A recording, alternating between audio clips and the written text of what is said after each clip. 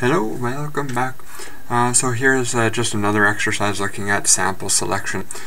So we've got a population that contains just 5 elements in it. Number of children, although actually we're not going to use that information in this question. We're just going to look at the number of different samples that we can get out of this population, either part A, samples of size 2, part B, samples of size 4, and then we'll look at these probabilities that correspond to each of these. So for the first one, all possible samples of n equals 2. It's helpful to know how many samples are available. So here we need to figure out how many combinations of 2. So if I have 5 elements in that population, I'm going to choose 2. 5 minus 2 factorial. So you might remember this formula. This is from our discussion on combinations and permutations. So here we're looking at combinations because order doesn't matter. For example, if I have one sample that contains elements A and B, that's the same sample as B and A. So order doesn't matter here. So we're looking at combinations.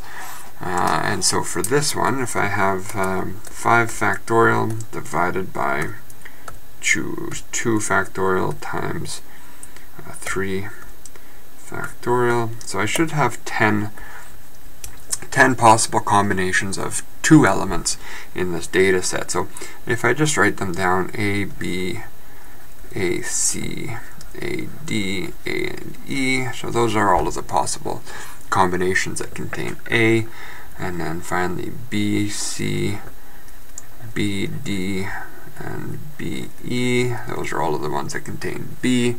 And next we have C and D, C and E, and finally D and E. So that should be 10. 1, 2, 3, 4, 5, 6, 7, 8, 9, and 10. So there's our 10 different combinations of 2 elements out of a population of 5.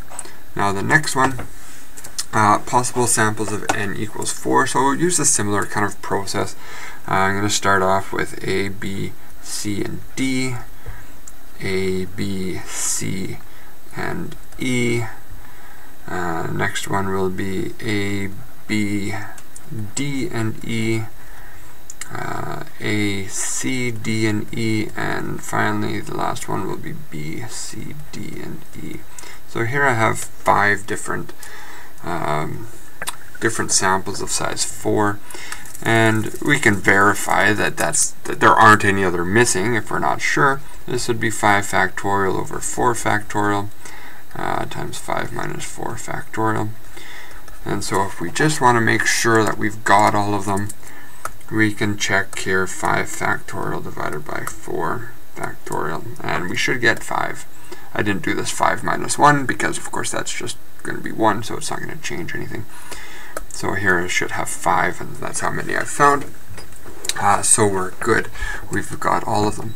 So part C, use a simple random sampling. Using simple random sampling, what's the probability that each of the n equals 2 samples is selected? So for these first ones here, I have 10 possible samples, and each one of them can be drawn at random. They're all equal probability that any one of those samples of size 2 will be drawn.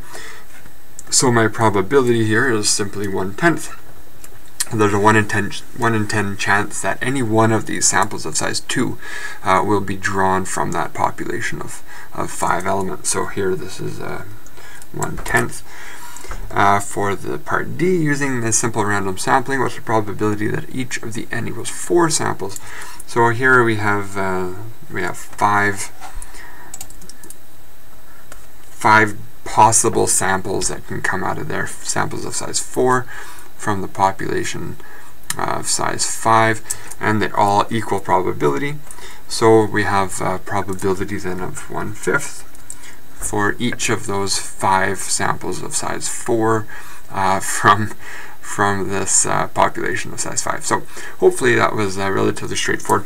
It's, you know, as much as neither of these problems required this calculation, having that formula in your back pocket can can be helpful. I mean, it's not necessary, but it at least gives you that number that you know when you've got all of the possible samples. Because if you've got more elements in that population, if we're looking at n equals 3 and n equals 5, or what have you, it can be helpful just to know what is your target number of possible samples that you might get.